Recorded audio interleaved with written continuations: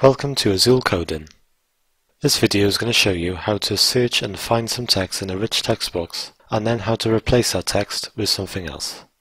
So I've started by creating a new form and I've called it Find and Replace. Now I'm going to add a rich text box.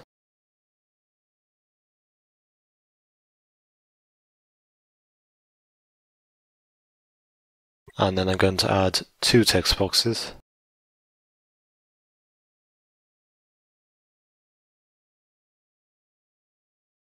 So one for the search criteria and one for the replace function. And then the last two controls are the buttons.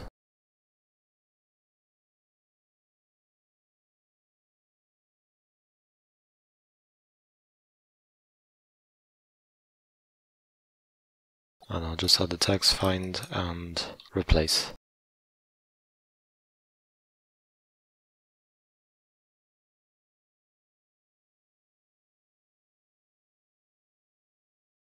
And now it's onto the code.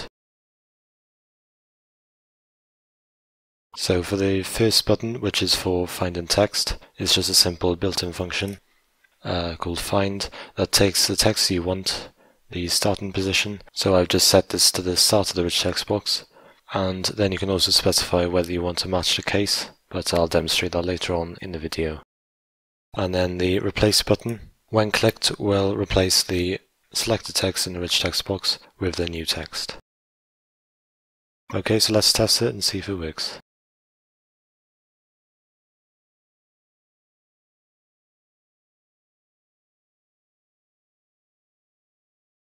So if I type in something like hello world and I want to look for world, it looks like nothing happens.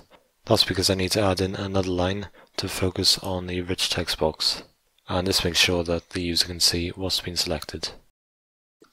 So rich text box 1 dot focus.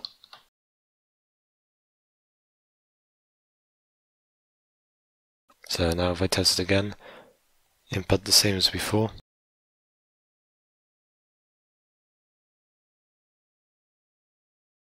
And it works.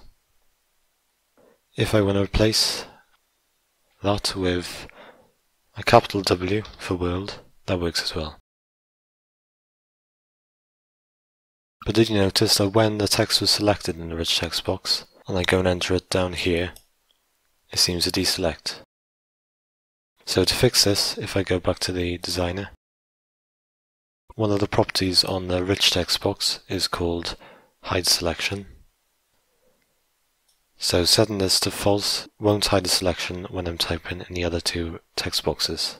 I also mentioned at the start about matching a case when searching for something. So if I go back to the code and change this line here to this one, let's see what happens. So hello world and world with a capital W, and that doesn't work. But changing it back to a lowercase w, and it works as before. And the replace function will still work regardless. And that's it. Now you can search and find text in the rich text box and replace it with some other text as well. Check out some other videos on my channel, and if you enjoyed it, don't forget to leave a like, comment and subscribe. Thanks for watching, see you soon.